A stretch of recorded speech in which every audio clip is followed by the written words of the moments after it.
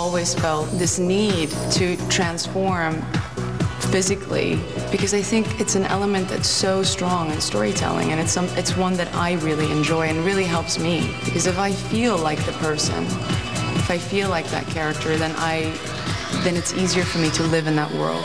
Don't miss Charlize Theron when she is honored with Shirley MacLaine, Laura Linney, Rachel Weisz, and Lindsay Lohan. Premiere Magazine's Women in Hollywood. Premieres Sunday night at 10, only on AMC.